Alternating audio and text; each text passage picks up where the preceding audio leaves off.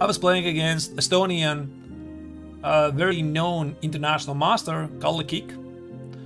I know him for many years because Latvia, Estonia, Lithuania, we are the 3 Baltic countries. Naturally, we know each other. We know each other, right? So it's like a small family amongst chess players, at least chess professionals. We like to talk with each other before, after the games. And against Kalle, I had played a long time ago, maybe 10 years ago, maybe okay, 8 years ago. So we haven't really played many games. I mean, specifically against Kalle. So I had almost no expectations what to play, what he's gonna play. So again, I just played the same, e4. I played e4, and I was expecting some sort of a Sicilian, because for some reason all the Estonians like the accelerated dragon. I don't know why. He played e6. I thought, okay, that's cool. I got the center. Knight f6, knight c3, e5, and this, by the way, is very interesting because Black voluntarily is walking with the king, but for some reason he's doing great. Take it.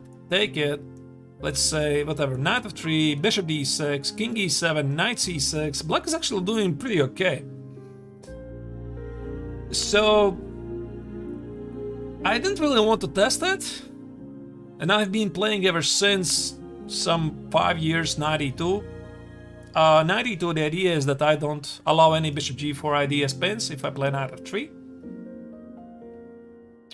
Yeah, so he played c6, very typical move. Threatened with b5, threatened with some point d5. So I played a4. And I know the theory, sort of. I mean, I know there's this line after bishop e7. If I play g3, he can take it and push d5. So this I know. And now the point is, if I take it twice, he recaptures with the queen, and my rook and h1 is under attack. And if I respond with e5, knight g4, the pawn is under attack. If I respond with e6, attacking the knight, he cannot obviously take it because he loses the knight here, here, and here. And actually this is good for black. So I had some vague memory about this. If he would play bishop e7, and check this out, why this is important. So he plays knight e7, again a typical move. So okay, I play g3. So my idea is one of the illustrations here, here, here, here, and here. This is usually how this variation is played out. So there's something like bishop e3, f4, and boom, boom, boom, boom, boom, boom, boom. Everything goes at the king side. And yeah, for black, it's not very easy to find a good setup. And I was hoping he's going to do that. And now, imagine he plays d5. I was like, what? What is this? You cannot play like this. Because you're supposed to play d5 with the knight on b8 and a bishop on e7, not with the knight on d7. So I thought, okay, great, awesome. I take on d5. He took with a knight, but to be honest, if he would take with a pawn, I have a great choice. Probably I would play d takes here and bishop g2. And I was expecting him to play something like bishop g4, threatened here, to sell the pawn on d5. I would have castle. He can give a very nasty check. I can go away. He can even try to go for some berserk attack with h5. Because I cannot take it, that's probably a mate. But I felt that all of this is fishy. I mean, there's no way this attack can work for you by not having prepared it. The king is in the center, there's some queen b5, there's some knight f4, just no way it works. So that was my thought process. I thought this is a mistake, what he's doing. So I took it, he took with the knight, nothing changes, I take it, Nothing changes. Although, you know, the engine says bishop g2 is also advantage for white. Pretty large. Here, here, and here. I guess because of the king side, but if I would have to give the evaluation and evaluate this to be much better for white, I wouldn't have said that. I would have said this is unclear. Maybe slightly better for white, because I have included weird a4 for no good reason. But the engine really likes this for white. Yeah, maybe there's some bishop g5, knight f4, I don't know. Maybe it's because I'm so ahead in development, because black is still behind development. So that was actually news to me. I mean, after I was checking with the engine. Anyway, I took an e5, knight e5. Okay, knight f3 is made in one thread. Let's not blunder that. Bishop g2. And I thought that he's gonna play bishop g4. Sell the pawn, thread the knight f3. I would have castled. I want to play h3 next at some point. So he gives a check. I ignored it. He plays h5. I attacked it. He goes for a super attack, h4. I just didn't believe it again. I just didn't believe this is ever gonna work for him. So there's no way he can checkmate with me just one rook, and the king is in the middle of the board, wide open. I mean, knight f4, I'm not sure. Maybe there's some other moves as well. Maybe there's even something like knight e4, right? Knight e4, knight e4, something like this could be even an idea. What is this guy doing here? So he was thinking quite a lot, and boom, he played bishop c5. I was like, what? What is this? The pawn on d5 is just under attack. And the more I was thinking, I got a weird impression that he has a very good compensation. And I don't know how, but I completely missed the bishop f4. Intermezzo move. So the point is, include this move to push away the knight, and just take on d5. It's a free pawn. For example, he tries to defend it with some counter attack. The pawn is weak. That's a problem. That's a problem. So there's a major pressure on the pawn on d5. Short castle, and before I take on f6 and take on d5, I secure the pawn on b2, because the queen on f6 could be protecting the pawn, could be attacking the pawn on b2. And this threat seems to be pretty much inevitable. Maybe even knight e5 first and then take on f6. So it's all about the order of the moves. And for some reason I took with the queen. Yeah, now after the game I couldn't even explain it. Why I played queen d5 without even looking at bishop f4? But this is where the fun starts, actually. That is a bad IQP. Yeah, that is a bad IQP.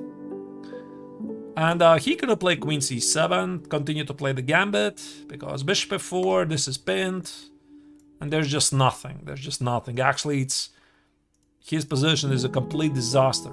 Complete disaster. So I'm ahead in development, and he cannot ever play bishop b7. The pawn on b7 is also under attack, so he's just completely paralyzed. So he took it. He took it. I played bishop g4. I was like, whoo, here we go. Here we go. After the game, we discussed that maybe bishop g4 was a mistake. We felt that maybe bishop f5 had to be played.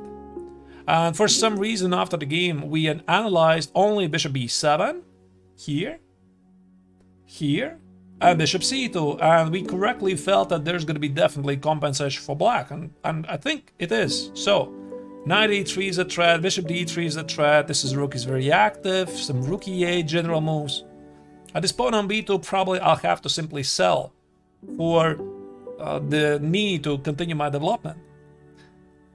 And actually after bishop f5, I don't have to take the pawn on b7 at all. So I can play short castle. Long castle is the big idea, why he develops the bishop on c8, and just go back. And apparently he cannot take the pawn on c2 at all. Take it, bishop f4. there's rook c1 threat. If he plays knight a3, oops, there's another problem. This king is very unfortunately placed. Now f5, bishop f5 doesn't change anything. Rook d7 just drops many things. So maybe even rook d7, the easiest win could be something like rook c1. He's just losing a lot. A lot.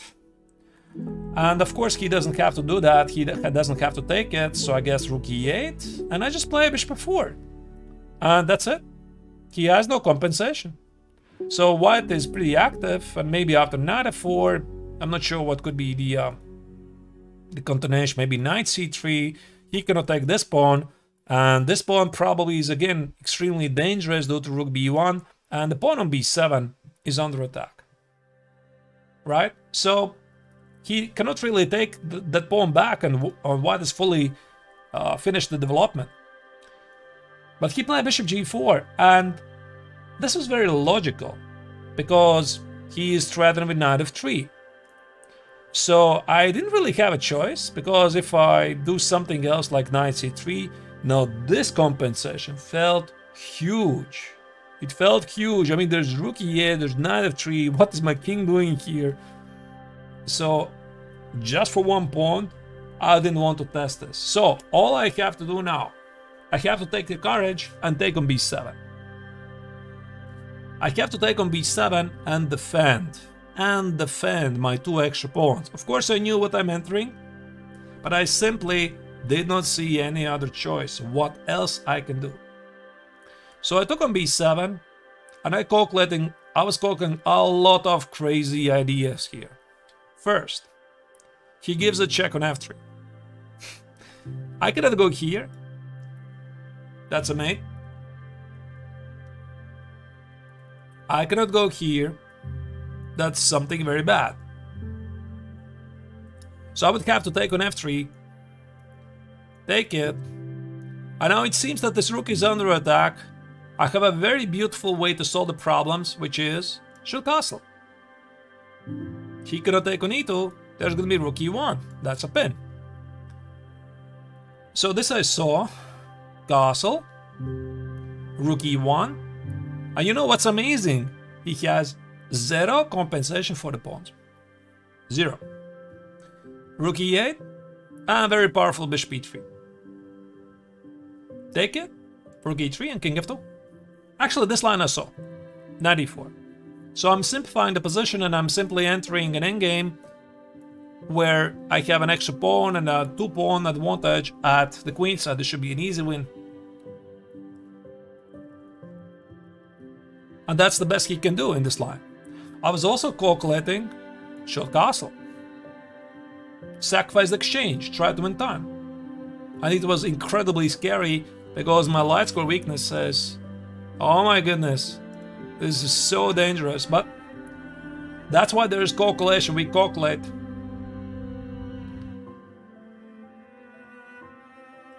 Having the bishop isn't going to compensate. No, no, no, no. It's simply not enough. Again, I cannot go here. That's a mate. I go here, and that's it. Black has no follow-up. No follow-up. I mean, one check maybe here. King goes here. Some activity, but he's down so much material. It just cannot work. Of course, I had to calculate that. And after bishop b7, he played rook b8. Bishop g2. And now, pray that this is gonna hold. Because he's so much ahead in development, so I pretty much felt like I'll have to show very, very precise defense, but it's worth it. It's worth 2 pawns. So now if he gives a check, I can use the same idea of short castle, rook e1, probably it's playable, but I was gonna play simply king f1, h3, g4, and this knight on f3 is hanging. So something like rook d8, threatened with the mate on d1, I just play bishop e3. And there's nothing. I have 2 pawns. So he played short castle. I cannot castle because my knight on e2 is under attack, and there's this very unfortunate idea. So I'm simply down a piece. I cannot do that. So I played h3. And now I had to again make sure there is no immediate follow-up like bishop e2, king e2, and rook e8. And it looks incredibly scary because bishop e3 allows rook b2. I can play king f1, but I think I would gather the courage to play rook d1. So he has a discovered check, but it gives nothing. So maybe in the best case scenario he wins a pawn, but I'm incredibly active. I have two bishops, I have extra pawn, there's no threats. So I felt that this should be winning. And the same applies also for knight g4 check, here knight f2. So again I play rook d5, two bishops, healthy position. This knight actually is going to be stuck. And I was pretty happy about it. Yeah, if he gives a check on f3, I just play king f1. And this knight is trapped. So he couldn't do that. Any rook d1 ideas, I always play bishop f4. Nothing really changes. So he played bishop f3. And very precise king f1. So it's a battle for the f3 square. Because if I take it here, this knight is incredibly powerful. So that's why I play king f1. Keep control, I mean part control of the f3 square. Because if he takes it, I control this square. The knight cannot go there. He played rook e8. Threatening with some threats. I played knight c3. And you know, this is really hilarious. I'm walking, and I'm thinking, oh my goodness, I see this incredible idea he has. What if he gives a check on e1? What if he gives a check on e1? I play king e1, he plays bishop takes on g2. I was, oh my goodness, what this is. Rook h2, rook g1, he gives a fork on f3, I'll lose the rook. I was like, oh, did I just blunder that? Did I just blunder that? I come back to the board, whew, he has the knight on e5. So, thanks to the current chess rules, the rook cannot jump over the knight. Otherwise, that would be a really beautiful combination. Rook e1, king e1, bishop g2, and this rook on h1 is trapped because of the knight f3 check. So, even grandmasters can sometimes have some hallucinations. So, I was very happy to find out this is not going to work. And now I think the problem for black is he's running out of moves. He has no good moves because my next move probably is going to be knight e5. So let's say he plays bishop d4, trying to slow down my development. I play knight b5. He goes back, bishop f4. So he cannot do that. If he goes bishop b4, again threatened with something, I cannot develop my pieces. I just play knight e5. And you know, actually this was pretty scary. This was pretty scary because I had to make sure there's no mate on e1. So some kind of a knight jump. Knight g4, I take it. Knight e3 take, check, that's not a mate. Knight c4, bishop e2 check, king e2, some discovered attack. So it was a bit scary, but that's why we calculate. We make sure this is not gonna happen.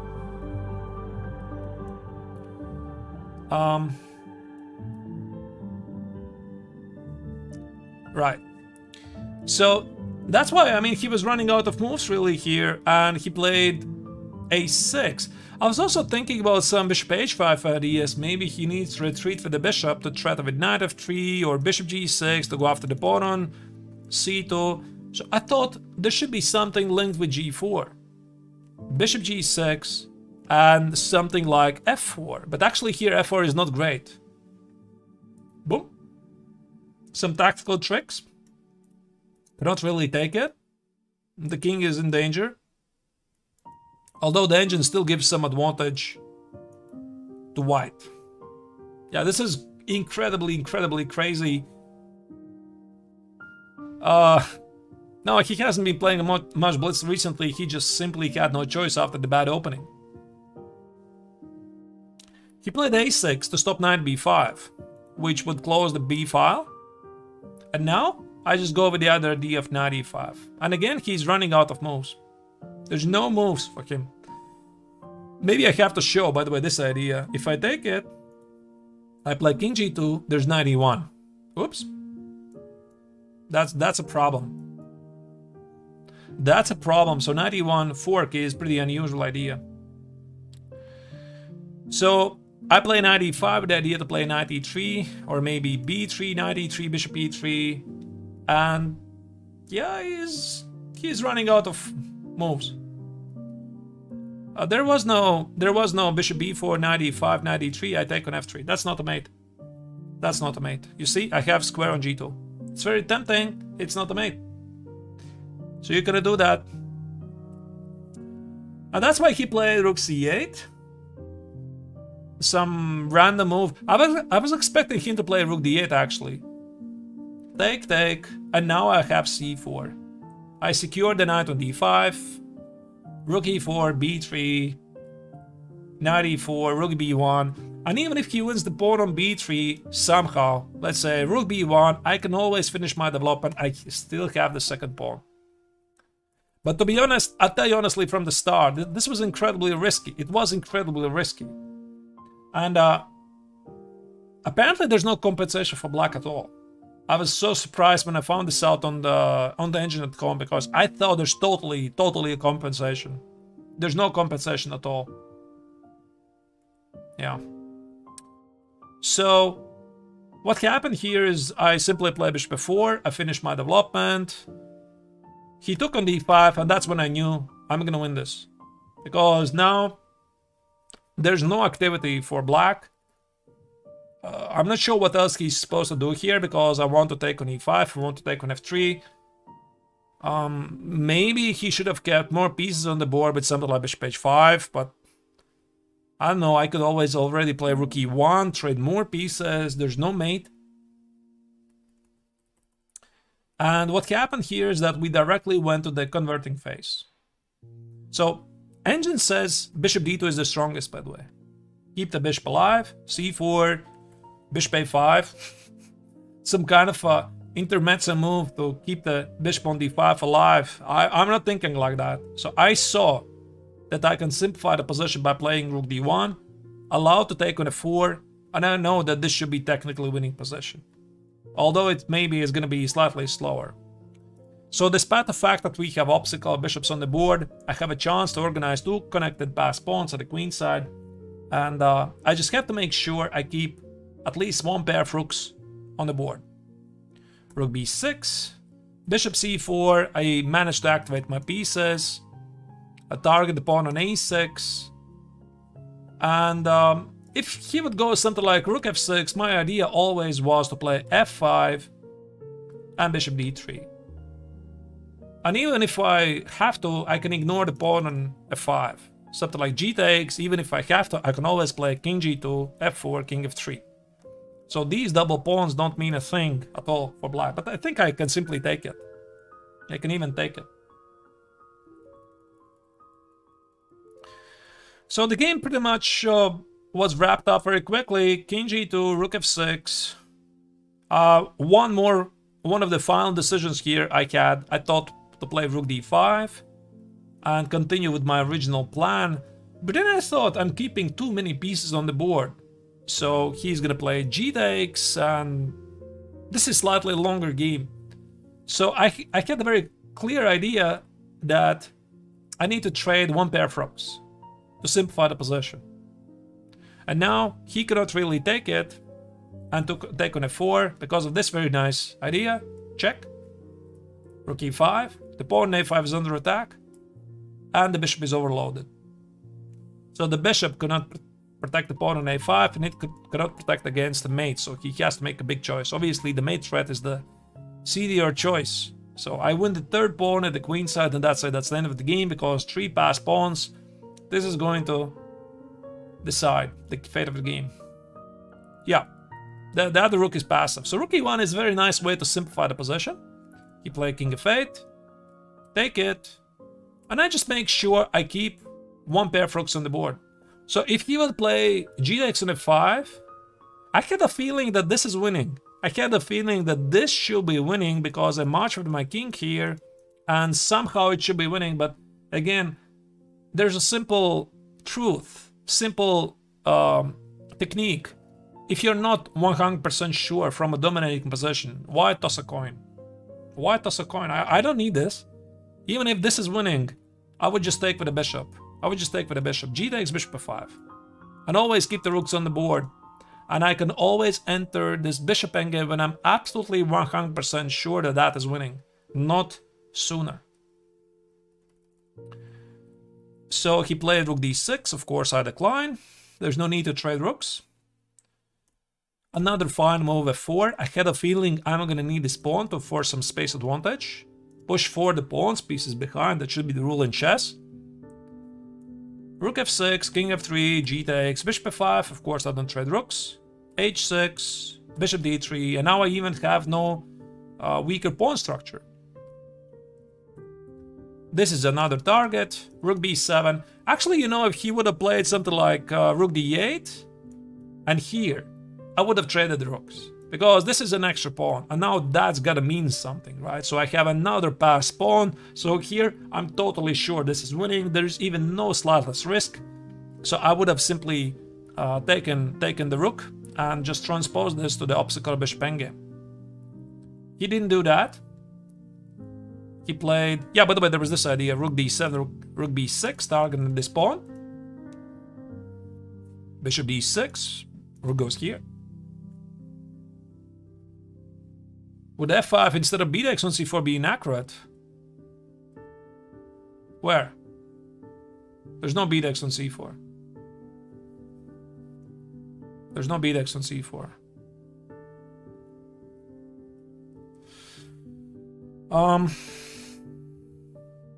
Oh, you mean bishop c4? Ah, you mean here? No, f5 is also great. It's also a great move. It's a great move. But I played it later. I played it here. Somewhere here. King e4, king f8, and f5. I just dominate my opponent's rook. No moves, no moves. This is not gonna go anywhere. And actually, somebody from my team said that I could have sacrificed the exchange here. Take it, a5, that his king is too far away. And I should be able to dominate with the bishop and the pawn, the rook. Actually, this is winning. Here, here, here, here. But it doesn't seem very easy, very controlled victory. Although, yeah, it is winning. King b6, a7 is just winning on the spot. So, I was not even looking at this at all. Yeah, by the way, it's funny actually, but that's how we can avoid opposite color bishop endgame, by sometimes sacrificing the exchange, and you still have those pawns and the bishop against the rook. So I played a5 here, and now my task is very simple. c3, and try to get to the pawn on a5. Check. Here, the pawn on a5 is weak. Here. And now this is where the first time control ended, and I had plenty of time.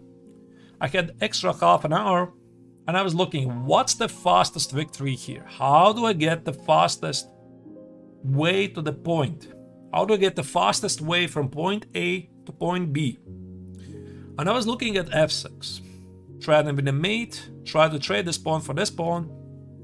Take it, rook f5, here, here. He's gonna go after the pawn on h3, here, here, here. And I was thinking, how clean is this? Doesn't seem very clean. And why is this? He has counterplay. I'm looking for a forced win. Okay, then I'm thinking, what if I play rook b7 and go after this pawn? He goes here. I cannot play king e4. He goes here. I cannot play bishop e4. He goes here. So I'm thinking, okay, what if I go here like this? And I keep my 3 pawns. How clean victory is this? So I have 3 passed pawns. Probably this pawn is going to promote. The power of this bishop is that it keeps these 2 pawns on the same diagonal. That should be pretty important. And I thought, this is too long. I mean, naturally it's winning, but he has some counterplay, you know? Maybe I'm going to miscalculate something. I'm looking for something more easy. And that's when I decided to have a paradoxical solution to play for the piece domination. Maybe it's not really so paradoxical, but it's paradoxical with the obstacle bishops. Because now it pretty much negates this b pawn, which is now blocked. But I made sure black has no counterplay with the rook. And I was thinking that if he's gonna play something like king e7, c5, king f6, I can always imprison the rook. And then essentially I'm playing a game without the rook on a7. It's just an extra rook. So whatever. I mean, maybe the king goes to the rook on a7, and maybe I find a way to get to b6 or to b8. Doesn't matter. It's just an extra rook. So I thought that should be winning. Yeah, bishop b4, rook b4 takes, king c5. Maybe there's a fastest win. So, maybe even c7. Yeah, maybe even c7. Yeah, by the way, c7. I didn't even see that. So what happened in the game is that he played immediately rook a7, and after bishop b7, bishop b4, king e4, he resigned. So the point is, I want to play king d5, c5, c6. So the bishop b4, his idea was to offer this trade, which maybe is winning, but I mean, it's a rook game, right? I still need to show quite a technique, probably not very difficult one. And also the same applies for bishop f2. I play king e4, here, here, and pretty much inevitably at some point I'm gonna play c5 and trap the rook. So that was the idea, and there's nothing he can do about it. So apparently this was the fastest victory. Imprison the rook on a7. It has no good moves, and black resigned.